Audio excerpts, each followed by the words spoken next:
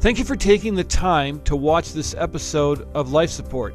If you enjoy the content, we would ask that you like it, hit subscribe, and share it with your friends. Hey, I'm so glad to have you on Life Support. What we do on this program is a little different than a lot of podcasts, a lot of radio shows, is we tell stories. And what we do is talk about some of the hard things of life because we want you to know that Jesus leans into those areas of our lives and he can really make a difference. And we want you to be encouraged today. And I've got two great guests. I've got Chad and Tiffany Newharth here, and they are with an organization called RiseUp Recovery. We're going to talk all about that. But I'm really glad to have you both here. Thanks for coming by. Thank you for having us. So you two have quite a story to tell. And maybe you can just take me, Chad, from the beginning. First of all, how did you meet? Well, I met Tiffany in Hastings, where I was doing IT work for a small company, for a treatment center where Tiffany got hired at. And so she came in to set up her, she came in on her first day, and I came in to set her computer up and her email. I probably hung around for about an hour and pretty sure exchanged our testimonies, and I was weeping in her office telling my story on the first time we met. And then it took a couple months after that before I finally asked her out. So you kind of hung around and then finally got the courage to ask her out, huh? And how long ago was that? Oh, that was 3 years ago. 3 years ago now. Yeah. And so, Tiffany, what did you think of this guy that came and was telling his testimony and crying in your office? I knew I was in trouble from day one. You did? Oh, you had that feeling? I did. I actually went home and I told my friend Rhonda, I think I'm in trouble. It was not a part of my plan to meet somebody. In fact, I had recently had the conversation with Jesus of, Lord, it's just you and I. Mm-hmm. You and I. I'm not doing this relationship thing anymore. And to my surprise, he walked in and completely changed my plans. That's usually what happens. When you start having those conversations with God, he kind of reminds you that he has his own plan, and you got to get with the program. All right, so obviously, given that we're talking about Rise Up Recovery, there's recovery in your stories. So, Chad, why don't you begin and just talk about your story a little bit and how this all transpired for you? Yeah, so my story of recovery, I had an interesting life growing up. I didn't have a dad, and I never knew my dad, and that caused a lot of pain and a lot of hurt for me. And so when I got into high school and things started going wrong in my life, I immediately turned to drugs and alcohol. And it was a way for me to feel better. It was a way for me to fit in. And when a lot of my friends would stop doing it on Monday after partying all weekend, I would just keep going and kind of couldn't stop. And I didn't finish high school. And I very quickly, after high school, chose all the wrong paths. And so I could go on and on about the bad stuff and all the terrible places that it brought me, but ultimately it was 13 or 14 years of chaos and struggles and pain, and I caused a lot of pain and I did a lot of damage. During that time, I had a couple children and was separated from the kids, and so that, rather than be a reason for me, they talk about rock bottom, and so rather than that be a reason for me to turn things around, it drove me deeper into my addiction and drove me deeper into hopelessness. And I never grew up with in a church setting. I didn't grow up knowing the Lord. I believed in God, but I had some weird misconceptions. It was kind of a good people go to heaven kind of thing, and so I was out. I was like, no hope for I you, burnt that up, right? Yeah. So, yeah, it was just very, very, very hopeless.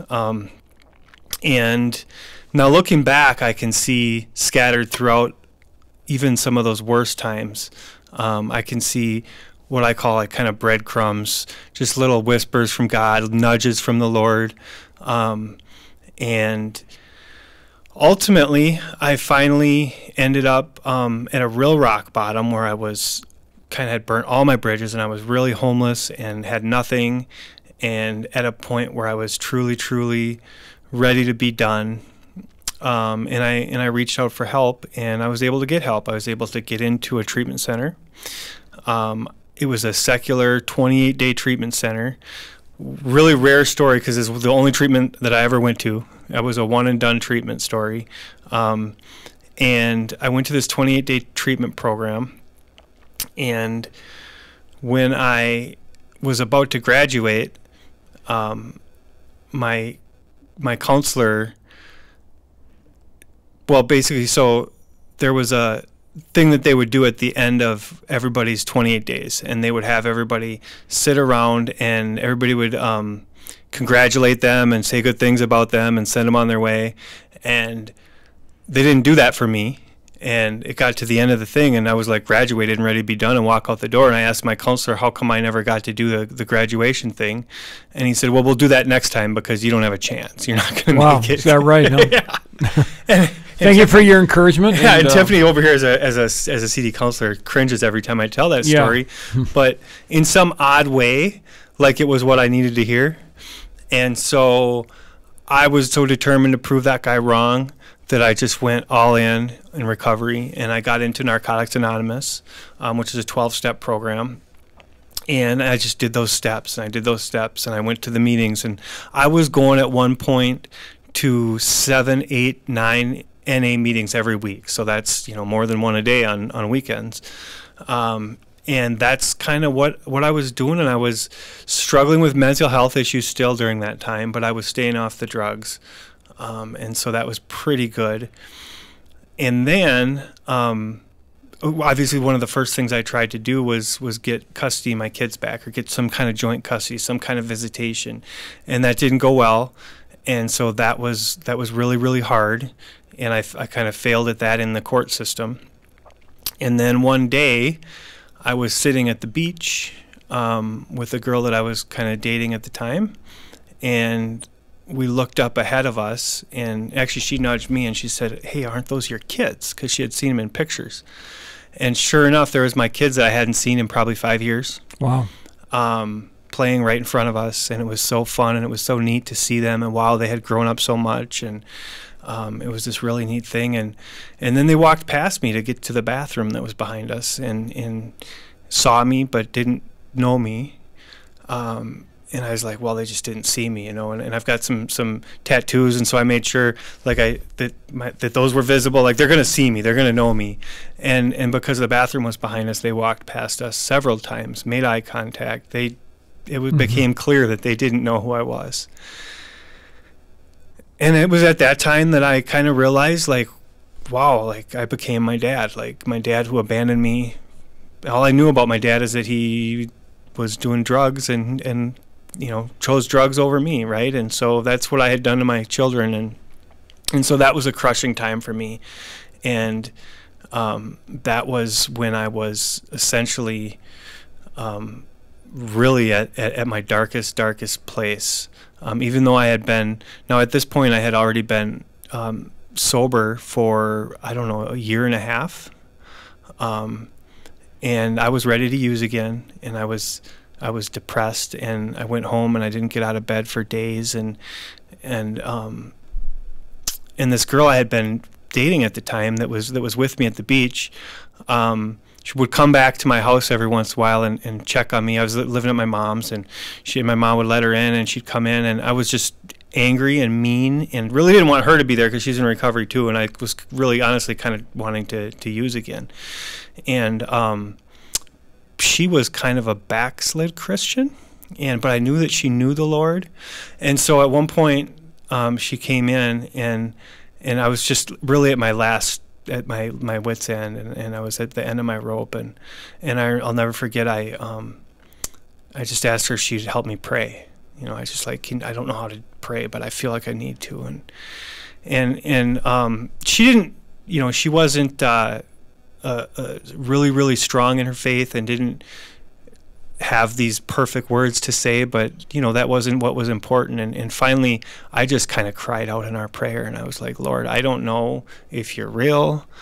I don't know if I believe anything that I've heard about you, but all I know is I need you. If you are real, I need you so bad. And I just remember feeling the most incredible peace the moment I spoke those words and cried out for God. And I remember falling asleep, and I feel like I slept for a very long time. And the most memorable part about the whole experience for me was the next morning when I woke up, and I just felt different. I remember walking across and getting about 3 steps out of bed, and like pausing and like, what's going on? And like I was different. And I was like, and it took a while to get my head around it. And what it was I feel like if I look back on it today, was he removed that guilt and that shame that he allowed that I was never going to get past that myself. It was just a little bit too much for me to ever, on my own strength, just even to get past it enough to go meet him and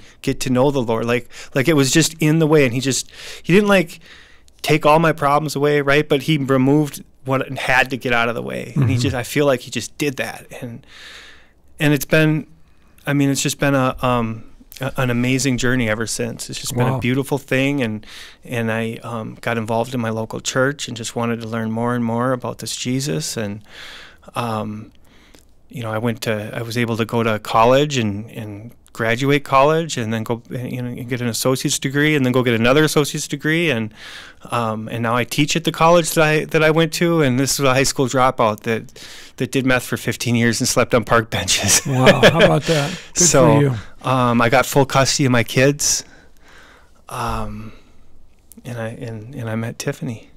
And that's the best part of the story, I'm guessing. It is. So, Tiffany, when you hear that, what parts of that story can you relate to in your own story? Oh, so much of it. I slipped into addiction when I was really young. I went through my first treatment when I was 18 years old. And mine's different than Chad's in that I went through dozens of treatments. It was probably 12 residential treatments, 12 plus. Beyond that, I had a lot of mental health issues to contend with. But for me, too, it was really one moment. And mine happened to be in a psych unit on Christmas Eve, where after a failed suicide attempt, almost nearly completed, I flatlined 3 times, was non-responsive 3 times. And I was talking to a nurse whose name was Margie, and kind of telling her my story and marinating in self-pity. And she looked at me and she said, "Tiffany, you need God. God is the only one that can pull you out of this pit that you've dug for yourself." And I was angry at that. I was like, "No, you don't understand," is what I said. And then I said, "I just need somebody to save me and somebody to prove that I'm worth saving." And I just got those words out of my mouth, and I so clear heard the voice of God say, "Tiffany, I have saved you. What more proof could you possibly need that you're worth saving?" And then I saw all these times in my mind that I should have been dead, overdoses, car accidents, nearly completed suicide attempts, but God's hand and his grace saving me. And that was Christmas Eve. I woke up Christmas Day, completely different person.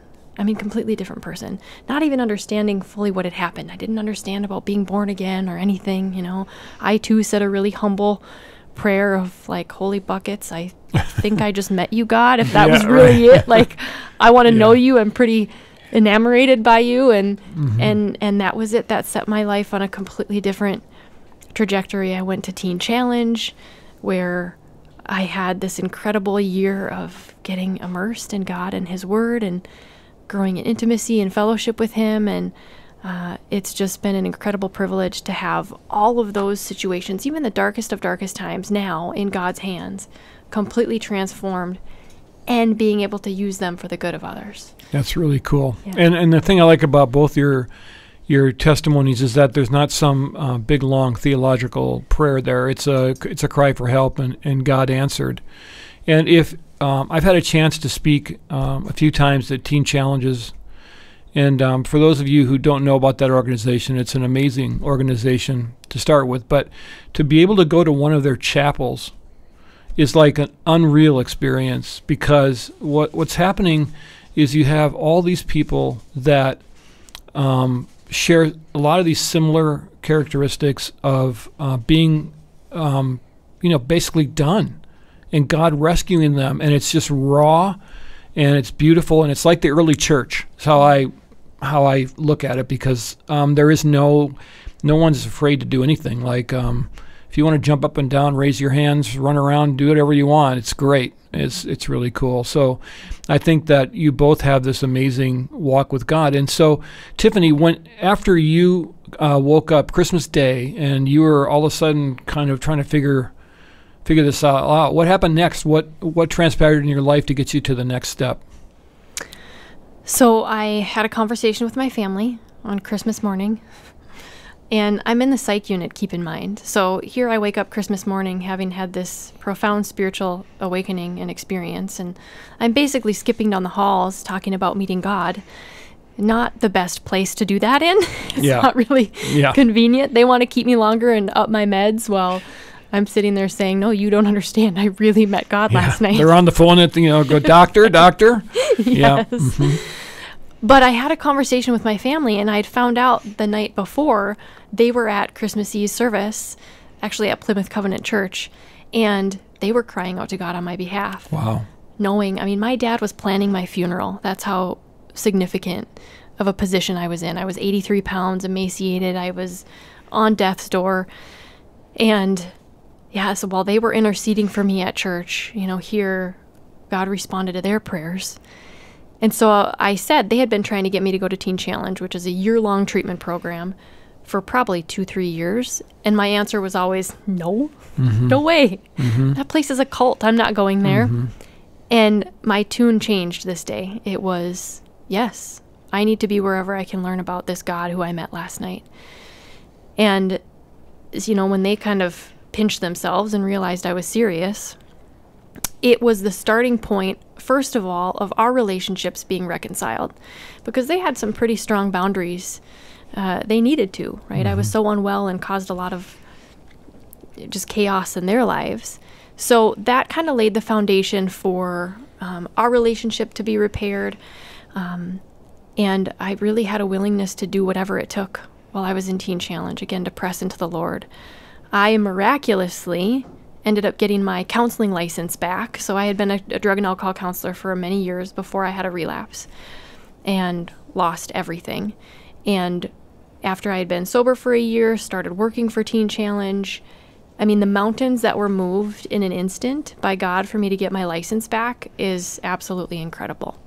So I decided, okay, well, I guess this is the path you have for me, Lord. Let's do this. So I started counseling again. And a completely different experience, counseling from the perspective of coming from brokenness myself and experiencing the redemption possible in Christ. So it's just been amazing to, again, like I said, have the Lord use those, that beauty for ashes, right? Those times and parts in my life that were absolute destruction, to instill hope in people who are in those same places. So, it was through working in treatment and kind of watching people fall again and again and again in that same cycle that I was stuck in. Yeah. And a lot of prayer of saying, what are we missing here, Lord? What are we missing? That's where he called us, Chad and I, to start RiseUp Recovery. Yeah, so tell me about RiseUp Recovery. What do you do there? Yeah. You want to? Me? Okay. So it's a recovery community organization founded on faith, Christ's principles of loving our neighbors as ourselves, loving God, loving our neighbors. And really it's about walking alongside people who are either interested in getting in recovery, maybe early in recovery, or struggling with recovery. So it's, on a practical level, really discipleship, kind of helping people take that head knowledge of, okay, I went to treatment and I learned all these things and all these skills, but that's great. How does this translate into real life living? How do I live this out? And that's what we help people with. We walk alongside them and use our life experiences and our recovery experiences to really be an advocate and a cheerleader and, just a support person for people. Yeah, I'm sure you have immediate credibility with them because you've walked that road, and as much as you look back and think, "Man, I was in a dark place," now you can use the language. You understand how they're feeling, what they're being tempted with, where they might go next, and it's a pretty great gift to give. Mm-hmm. So, Chad, how does it feel when you hear her talk about her story, and you've told your story, and now God's brought you both together to live out your journey together? That's a pretty big redemption story, don't you think? Yeah, it is. It's incredible, and it's, the one thing Tiffany had just mentioned is when she got her counselor license back, and like she just knew, that this is what she was supposed to be doing, and that's how it's been. That's how it's been for us. Even before we got married, in fact, in my wedding vows, I acknowledged that there was an incredible calling on Tiffany's life, and that in my vows I said that I would do everything I could and pour myself into bringing that out, into following that. And so we followed that together, and it's just been every step of the way the Lord has shown us, like, this is what you're supposed to be doing. Yeah, that's really, really cool. So how do I find out more about RiseUp Recovery? You can go on our website, which is RiseUpRecoveryMN.com. That's got a pretty robust website. I would say that'd be the best way. So you can find information about what you offer, how to donate, all those things there? Absolutely. All right, give it one more time so somebody can write it down right now. They're grabbing their pen right now. Yes, it is www.riseuprecoverymn.com. Okay. Hey, thank you both for coming by and telling your story. It was it's really important that we hear these stories because it encourages the flock. It encourages your fellow Christians that there's hope, and those who are living in places where they think that God isn't there, they're reminded that he really is. So thank you so much for dropping by.